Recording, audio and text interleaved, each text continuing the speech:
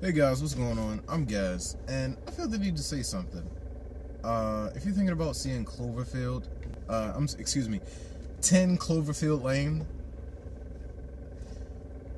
you probably should, but don't go in at all expecting Cloverfield 2 to see, because it's not that at all. It's really not.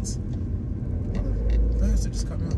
It's really not. Like, it's so shocking how not it is. I mean, just what? Like, okay, so the movie starts off with this girl. She's breaking up with her boyfriend. I'm assuming, fiance. She leaves a ring and a key and blah blah blah.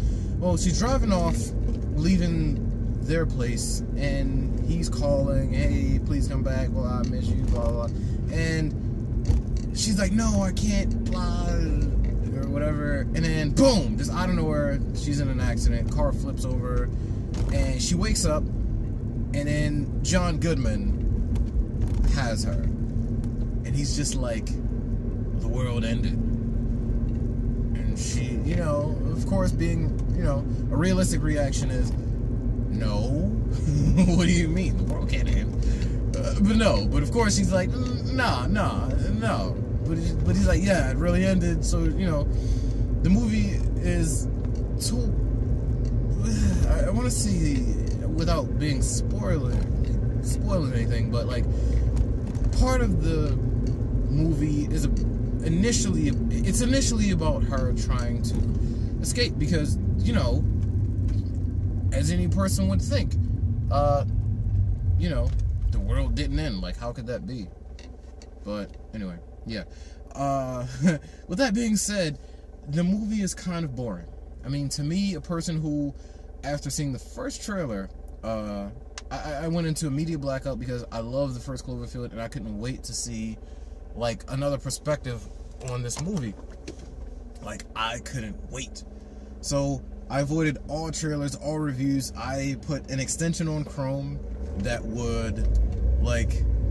I put an extension on Chrome that would, like, block out all links, all videos on YouTube, everywhere on the web that had the word Cloverfield in it. And, like, literally the only thing I saw about that movie was the initial, very first reveal trailer. Now, if you are someone like me who was an idiot to do that, you will be disappointed because it is by no stretch a Cloverfield sequel.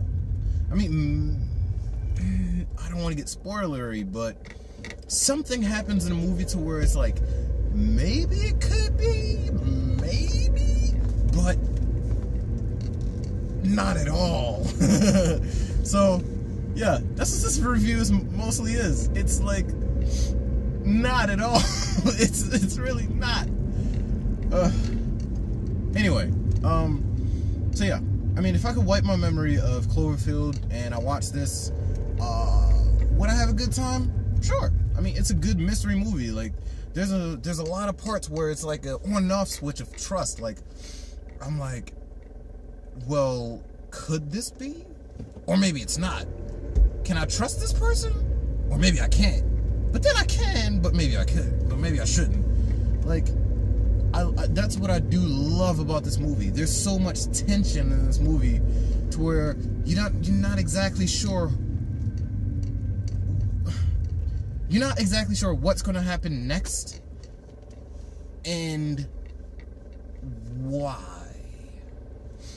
Like, it's a movie that raises a whole lot of questions, but thankfully answers all of them mostly towards the end.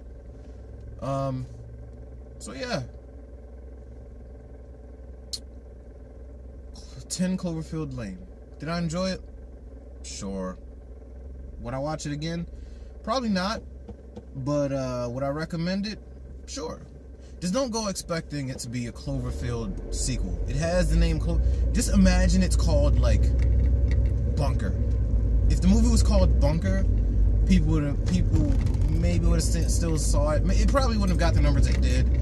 I don't know what it got, but I I feel like Bad Robot, the company, the studio behind Cloverfield, just kind of was like, this movie's kind of slow. We'll give you the name of one of our prestigious movies so you can bump up those sales a little bit. So, yeah, I feel like that was a little cheap. It should have been called something like Bunker. I feel like that would have been a great movie for a great name for the movie, because I wouldn't be left so damn dissatisfied. So, that's it. Gazz out. Have a nice day.